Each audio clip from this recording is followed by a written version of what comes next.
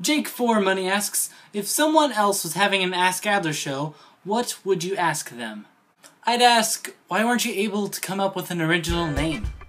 It's Adler, Adler, it's the Adler Show.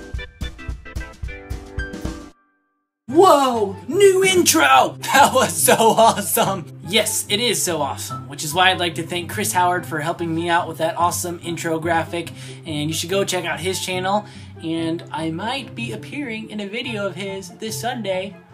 Who knows, maybe. Speaking of Chris Howard, he asked me a question. So, are you growing your hair out now? I actually am. It's for a show. That's what I always say. Speaking of my hair, Jenny Steele asks, why is your hair always so luscious? Which prompted Steve Skeleton to ask, why does Jenny care why your hair is so luscious? Okay, I give. Why is your hair always so luscious? Well, I've given away how I style my hair on the show before, but I've not revealed to you how I keep it so luscious, but I'll do that right now for you guys. You only need a few simple ingredients to have hair as luscious as mine. Go ahead and gather 3 drops of unicorn tears, a jar of angel breath, 2 tablespoons of the rainbow, a dash of snow from the top of Mount Everest, and then a few melted gold coins. Mix it all up and you get a lovely paste that will make your hair luscious as mine in no time. Logan Lewis asks, how much wood could a woodchuck chuck if a woodchuck had muscles like yours? Approximately 3 trees, because that's how much wood I chuck every morning. Kathleen Gibbons asks, at what point in your life did you realize that you were born to be a star? Probably when I started chucking wood, because I knew that all the exercise was sure to give me a heavenly body. Becca Sue 98 asks, if you could only listen to one music artist for the rest of your life, which one would you choose? I'm trying to think of a music artist that I would listen to over and over again, but no one really comes to mind. Michelle Thompson asks, would we ever find you in a Waldo suit? Psh, no, I'd look ridiculous in a Waldo suit. Colin McCluskey asks, beauty tips for back to school. I don't use a lot of makeup when I go back to school since I'm homeschooled and all, but I do use a little because I don't have very distinct eyebrows. How do you fix that? Well, just draw some eyebrows in. Here we go. Just like that. And look, I'm already becoming more expressive by the minute. Oh, beautiful. Wow, look at that. You've never seen me with eyebrows before, have you? But now you are.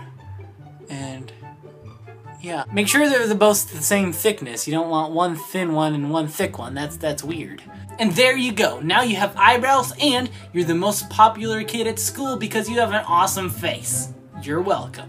Justin Mosier asks, were you born awesome or did you have to learn how? I wouldn't say I was born awesome, but watching Mr. Rogers as a kid definitely helped in my journey to awesomehood. Ryan Kasanoff asks, when you get a lot of subs, will you go on tour throughout the USA? Yes, I definitely will. So you guys just need to get me to a couple million subscribers, and then the awkward and amazing tour will definitely happen. Breakdancer asks, if the shoes were names of ice cream flavors, which brand/style would you want to eat? Assuming that you're not supposed to put your feet in the ice cream before you eat it, I think that Nike ice cream would taste pretty good. Delaney Sawyer asks, if you could only eat one food every day for the rest of your life, what would it be and why? Nike ice cream. Don't ask why, just do it. Sarah Welch asks, how would you describe a jellyfish to a blind person? I'd say it's like grabbing a handful of spaghetti, but that spaghetti is delivering an excruciatingly painful shock to your hand and arm. That's how you know you're holding a jellyfish, not spaghetti. Zeke Hall asks, do you have a celebrity crush? Judge Judy. Joella11 asks, if you could choose an accent, what accent would you choose, other than American? I think I would choose a British accent, because British accents make people a bajillion times cooler than they already were. And who wouldn't want that? Cordell Williams asks, when Frosty the Snowman gets hot, does he melt or sweat?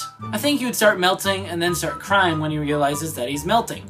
He'd also be crying because people would have to call him Drippy the Puddle. Max9999 asks, what would you do for a Klondike bar? Finish this video.